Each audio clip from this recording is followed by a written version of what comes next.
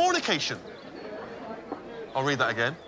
For an occasion like this, Nat's got it all. She's brilliantly clever, apparently really delivers in the bedroom.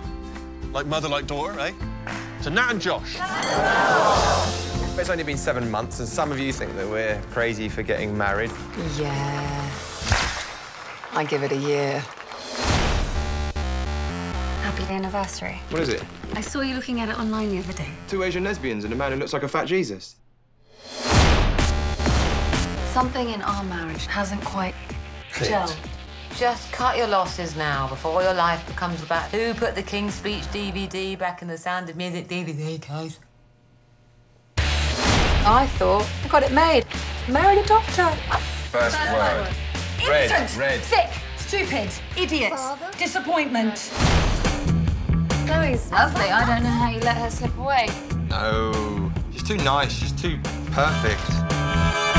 Holy. We should get to know each other, Miss Redfern. Oh, he's just your type, really. You're my type. I don't really go for good looking. I need to be with you, Ned. I'm sorry, but that dove is getting awfully close to the ceiling fan. The everyday reality of marriage started to overtake the fairy tale. Somebody swallowed a copy of Eat, Pray, Love. I mean, literally, never see another penis again. In all fairness, you've probably seen enough to be getting on with now, haven't you? I'm not calling you a whore, but I also am.